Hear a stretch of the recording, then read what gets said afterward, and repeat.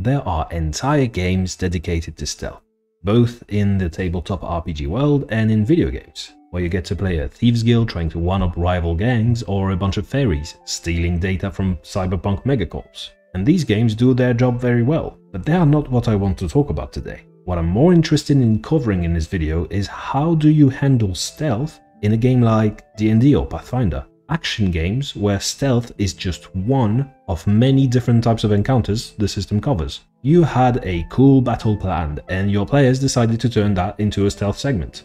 How do you make that fun? How do you accommodate characters whose abilities weren't necessarily designed for stealth? How do you portray both combat and stealth as viable options without railroading your players into one or the other? There's some unique challenges and solutions that are very useful to know in these genre-switching games. So let's get started. The first thing that's important to understand about stealth is what makes players choose a stealthy approach or a direct approach. If you don't have a good understanding of this, you might end up with what I like to call the Skyrim stealth archer syndrome. One of Skyrim's most enduring memes is how everyone ends up playing a stealth archer, regardless of what character they were planning on making. Now here's the weird thing, Skyrim is the Viking-inspired part of the Elder Scrolls setting, so pretty much the entire game was designed primarily for huge, loud, axe-wielding barbarians in mind. Stealth is something the game lets you do, but it feels like it's mostly here as an afterthought. Something that's here because it was present in previous games of the franchise. The melee combat includes a bunch of innovations from previous titles like shouts, dual wielding, perfect parries, and a bunch more, but the stealth gameplay is pretty much a carbon copy of what you would find in Morrowind or Oblivion. It's not super engaging or fun, and it's not what any of the marketing material for the game tried to sell you on. So why do players gravitate towards stealth gameplay so much in Skyrim? Well, players are simple creatures.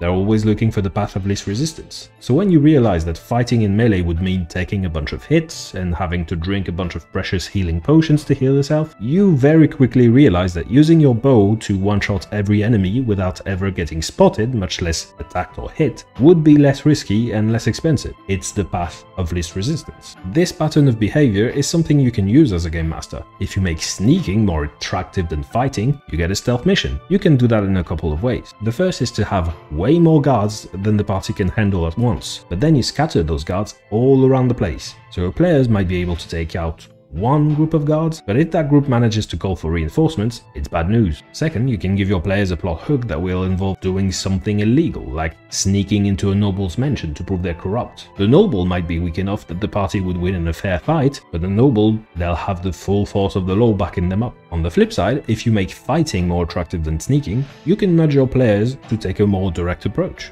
That can be done in a couple of ways as well. One of them is to add a bunch of security measures that are easier to destroy than to sneak past. For example, magical glyphs on the floor that blow up when someone walks near, but can also be disabled with a simple firebolt. Or maybe the castle is protected by guardian golems, which can detect any magic in a radius around them. A second way is to give your players a time limit. Sneaking is usually safer, but slower than combat, because you need to spend a bunch of time scouting. So by telling your players that the bad guy is running away, that they have already called for reinforcements, that they're about to execute some hostages or get rid of some evidence, or maybe that the lord of the castle will be back in just an hour, you're giving your players a reason to take risks, face danger head on, and act like heroes for a change. But what if you want to leave the choice to your players about whether to punch their problems or sneak past them? Well, there's not really a formula for comparing how effective these two different playstyles are. It's more about the perception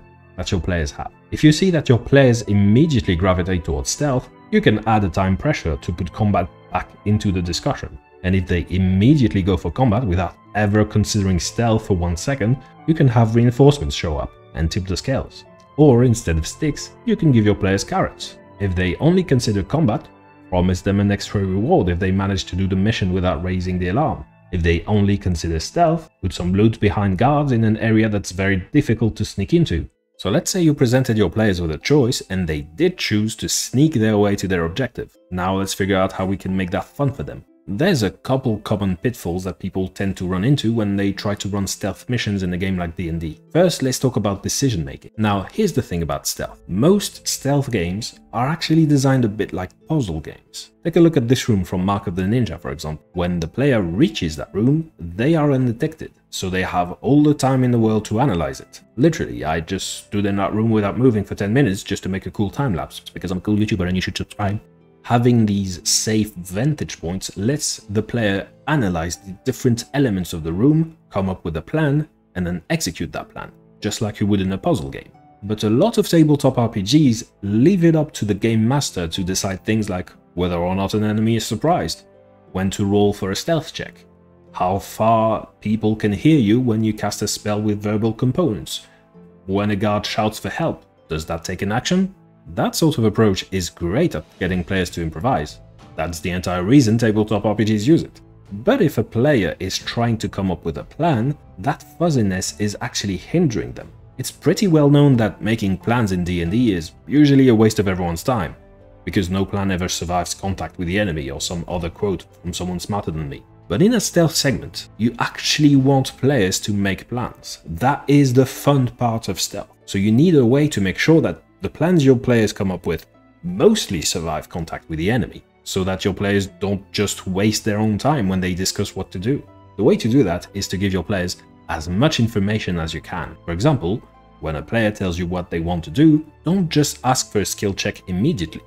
Instead, tell your players what kind of skill check you're about to ask for, describe what the consequences of failing that skill check are going to be, and then you ask your player, do you still want to do that thing? That's information about how you are going to run the game that the player needs to formulate a good plan. But you can also do a couple of things to give the characters more information about the world. For example, don't just get the first castle battle map you find on Google. Instead, make sure your map has some vantage points, which the characters can use to safely gather information about what's ahead of them. Another example. When your players are in the planning phase of a heist or prison escape or something, don't just let them go on endless debates by themselves where every 5 seconds they come up with a new problem for themselves like, but what if the enemies have guard dogs, so we need a way to hide our scents? Instead, make sure there's an NPC, ally or enemy, who's present in the conversation so that you can interject between two crazy hypotheticals and answer questions that the players might have without having to worry about breaking immersion. Don't just have guards patrolling silently, make sure they loudly express exactly what they're thinking at the moment. What's that? Must have been the wind. That is called a bark in game design terms, and although Skyrim's execution of it could be improved, that's still information your players can factor into their plans. Once again, stealth missions are a bit like puzzles, so if your players don't have good information, it will feel like you've asked them to solve this puzzle, except you will only reveal the next piece when they've placed the first one. That is not a puzzle game people would ever want to play. A second common pitfall is not accommodating enough of your players' abilities. D&D and Pathfinder both feature a stealth skill, a skill called stealth. But if all you ever do in a stealth mission is ask for stealth rolls, then only the rogue will get anything to do. To design a puzzle, you always need to start with what can your players do, and D&D has 18 different skills, so that's at least 18 different ways your players might interact with your puzzles. Make sure they get to use some of those tools. Animal handling? Maybe the guards have hounds that can be petted. Arcana? Maybe there's magical runes and the wizard can tell what they do. Persuasion? Maybe the guards can be bribed. And that's just skills, but your players also have a bunch of features from their class. If you have a druid, they might turn into some tiny animal and crawl into tiny cracks in the wall. If you have a sorcerer, they might have spells like Misty Step, and those can be used in interesting ways. If you have a monk, they can be sad because they chose to play a monk. What I see most of the time is people going, how could a noble protect their mansion from someone who can teleport? Because this is a fantasy world where people know that teleportation is a thing, so of course they would create countermeasures. That's just your setting being realistic. But what you need is kind of the opposite approach, which is, what are interesting obstacles that someone who can teleport might be able to overcome? Maybe they could teleport from one shadow to another to avoid some spotlight. Maybe they can teleport by looking through a keyhole. Maybe there's a ledge that's hard to climb up to, but that's very easy to teleport to. Listing what your players can do is always the first step towards building a puzzle. In Cut the Rope, you can cut the rope, while in Hitman, you can hit a man, but also disguise yourself, set up traps, and set up distractions. But Hitman's level designers didn't go, this is a world where there are assassins who can disguise themselves into other people, so of course, there should be retina scanners on every single door. That's just realistic. Instead, they went, what can we do to make Agent 47 as cool as possible? I also want to make sure I mention this. While I am comparing stealth with puzzles in this video, I don't necessarily mean you need to come up with a single solution and then stick to that. There's a bunch of puzzle games, and by extension most stealth games, where there is more than one solution and your performance is rated based on other factors like how long did it take you to finish the mission, how many times did you get spotted, or how many guards did you have to unalive. Hopefully by now you have a pretty good understanding of the unique challenges of mixing stealth and action in just one game. Now let's build an encounter that will be fun regardless of how the players decide to approach it. This is a Red Dragon's Lair. It has a bunch of fire, kobolds, and treasures, my 3 favorite things in life. If the players successfully sneak in, they might be able to get away with a portion of the dragon's hoard without ever having to wake the beast up. As I said earlier, players like safety, so they'll have a natural incentive for the stealthy approach here. But they also like money, so they'll have an incentive for the action approach. One unfortunate side effect of how similar stealth and puzzles are is that there's not really a universally accepted framework to build puzzles. If we applied a very formulaic process to building a puzzle, we'd get a very formulaic puzzle. But I'll pull one design technique to use as an example from my hat of design techniques that I could not find ways to make an entire video about, because I think it's a good fit for this situation. There's a narrative structure called the Kisho Tenketsu, which has been used for centuries all over East Asia to write poetry, jokes, comics, and other forms of storytelling. That narrative structure was recently adopted by the lead level designer for modern Mario games, Koichi Hayashida. It goes like this: Ki, the introduction, Sho, the development, Ten, the twist, and Ketsu, the conclusion.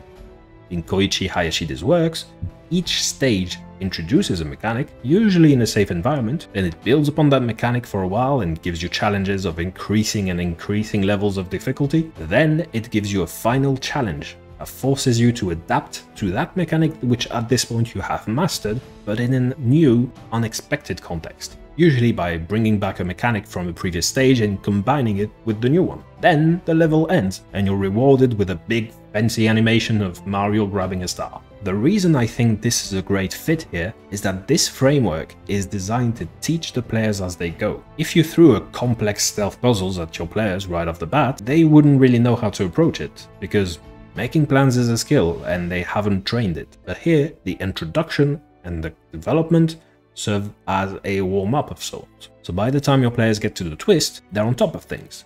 They know how to make plans, they know what to watch out for. So let's apply it to this dragon's lair. At the entrance, we'll just put 2 lizard folks and a bell. If the lizard folks ring the bell, they'll call for reinforcements and make things really difficult for the players. But it should be pretty easy to take just those 2 lizard folks out without giving them a chance to ring that bell. And if your players succeed, they'll get to sneak past the other 10 or so lizard folks without any issue. Regardless of how that first room went, the players then get to the second room, a forge. Here there's a bunch of kobolds, working under the supervision of some Abishai. The kobolds don't exactly enjoy the best treatment, so they'll easily side with the players if given the chance. But it's up to the players to give them that chance. Taking the Abishai out by a surprise is going to be much harder than taking out the lizard folks at the entrance, because now instead of just 2 targets to take down simultaneously, they'll have 4 targets, and they'll have to deal with them while also minding the kobolds. Pulling it off should still be possible, but it will require a good plan and some coordination between your players.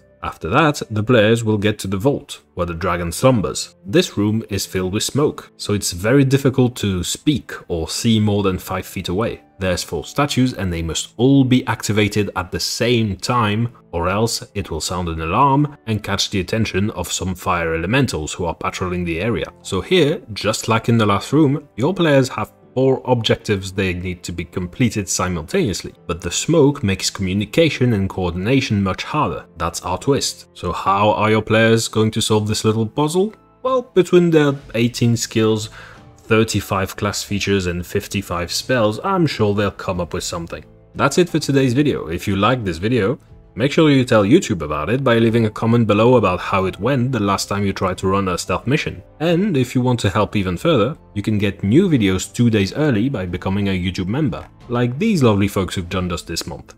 Michael and the Super Soup. Thank you for your support, and until next time, have a good one.